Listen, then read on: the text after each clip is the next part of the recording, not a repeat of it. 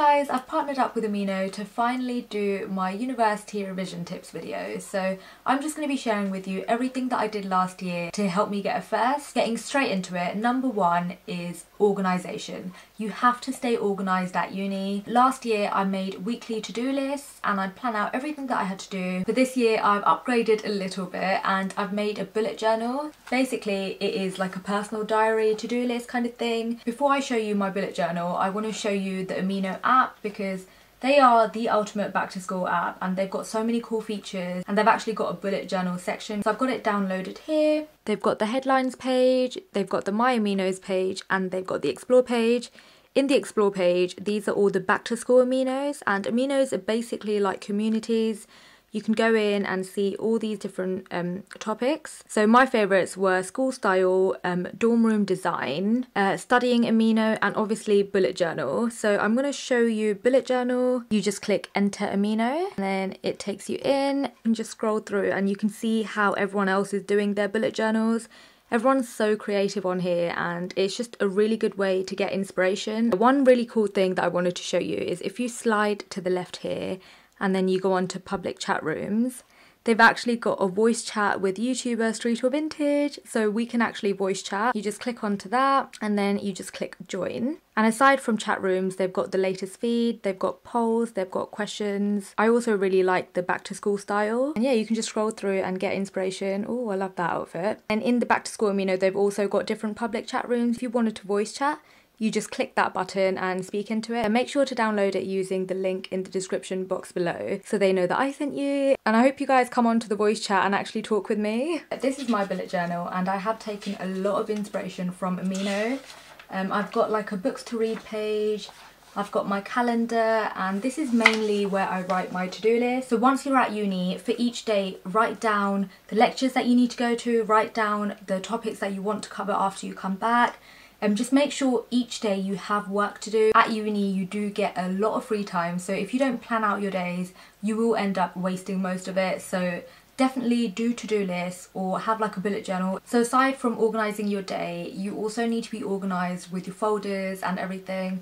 What I do is I've got a folder for each of my modules. So each semester I have 4 modules, I have 4 massive folders, and I do my lecture notes on like a refill pad, and every day come home, rewrite them, and then I file it, and this way you won't lose any notes and it's just stress-free. I feel like honestly if you're organised at uni you will do well. My second tip is to make sure you don't fall behind.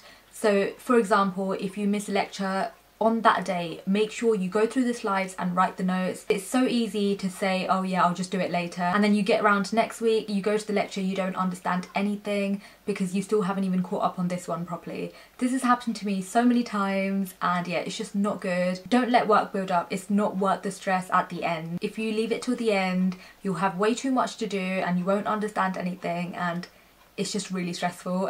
Don't let that happen. Just go through it at the same pace as the lecturers. Now I'm going to talk through exactly how I revised and revision techniques that helped me and basically my schedule. So starting off with lectures, so important you go to these. I'm going to be 100% honest with you, even in my second year I did miss a lot of lectures and it's not good. I regret it, and going into next year I'm going to force myself to go to all my lectures because at the end of the day you're paying so much money and they're teaching you. Why are you gonna miss that? You don't even get that many contact hours. So the hours that you do get, make sure you go to them, make sure you go to your tutorials. With lectures as well, they normally put the slides up before the lecture, so make sure you have a read before you go in, just so that you kind of know what to expect, and whilst they're explaining it you're not there like, what the hell is this? And for me as well, repetition is the way I learn. So by me reading the lectures beforehand, I already kind of knew it. And then I'd go to the lecture, he'd explain it fully. And then afterwards, I'd come back and I'd rewrite the notes in detail using the textbook. And that is basically how I revised. So for me, it was just repetition. The more I rewrote my notes, the more I understood, and the better I understood it, the better I did in exams. And again, it varies. Some people can go to a lecture once and they'll know everything. For me, I had to read the textbook so many times to like actually fully understand it. But yeah, again, it depends on the type of learner you are. Just try and figure out what works for you and just do that. Another thing to bear in mind is don't just revise to memorize the stuff, try and actually understand it. I know that sounds really generic and like such an obvious answer, but there are times when you read the textbook and you will not understand it at all. But you'll still write it down, and in the exams sometimes it's those hard topics that come up, and if you don't fully understand it you're not going to know what to write. So what I did with these topics is I talked to Dippy about it, we try and help each other, and that honestly helped so much. So make sure you find course mates and try and study together occasionally and just discuss things that you're stuck on so that you can figure it out together. And if you can't figure it out, then just go to your lecturer's office hours and ask them. Make the most of them. They have office hours for a reason. Go and talk to them. Go and pester them. Go and get your questions answered. It's better to be clear about everything rather than just hoping it doesn't come up in exams. Another way I revised was through YouTube. There are so many good economics YouTube videos. If you just type in your module name on YouTube, you probably will find loads of lectures. They're probably not from your uni, but probably from like American unis and stuff, but I don't know, for me that helped so much. You just have to make sure that you use all the resources around you and get the most out of uni. Now on to revision itself and how to actually revise.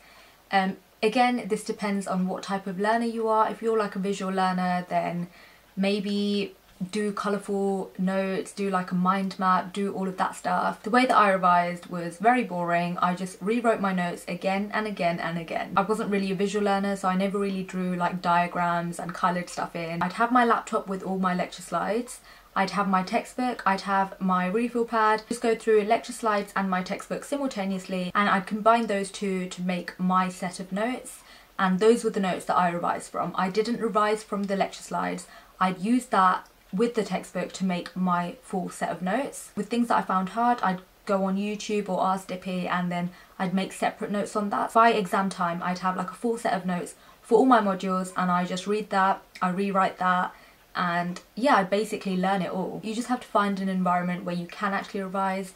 I do highly recommend the library because you're surrounded by people in the same situation as you, and I feel like them working motivates me. Also, my approach to revision changed throughout the year. So I started off the year saying I wanted to do exactly this amount of hours of revision. So I just sit at the table and I'd revise for that long.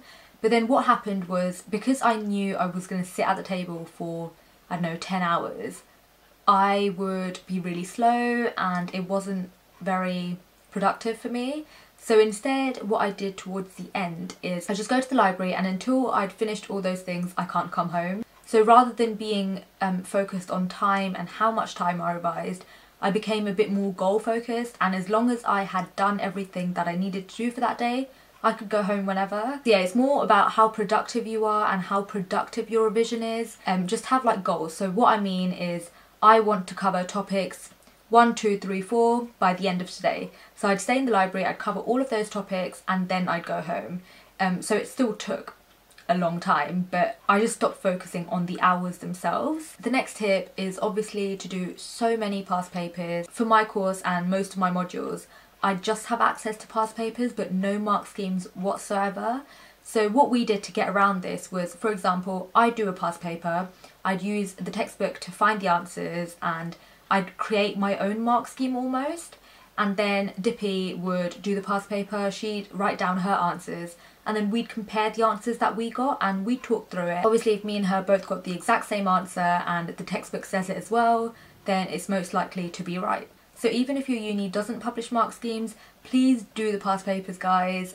It's so helpful, and for me this year especially, so many of my papers that I did were based on past papers, and because we worked out the answers for them, it helped so much. I'm not gonna lie, it is really time consuming working out all the answers, but at the end of the day it is worth it. So please just do all the past papers. Make sure before the exam you've done all the past papers at least like 5 times. Another revision tip is to balance out your subjects. Don't just focus on the modules that you're good at. If anything, you should focus more time on modules that you're bad at, because those are the ones you're probably not going to do as well in. I feel like it's probably a lot better to do good in all your subjects rather than really good in some and then really bad in others. So make sure you allocate your time effectively and you know which subjects you need to focus more on, so focus more on those. Another tip that I would give is before your final exams, for each module, make a list of all the topics. For those topics, just rate them out of 10 on how confident you are for them,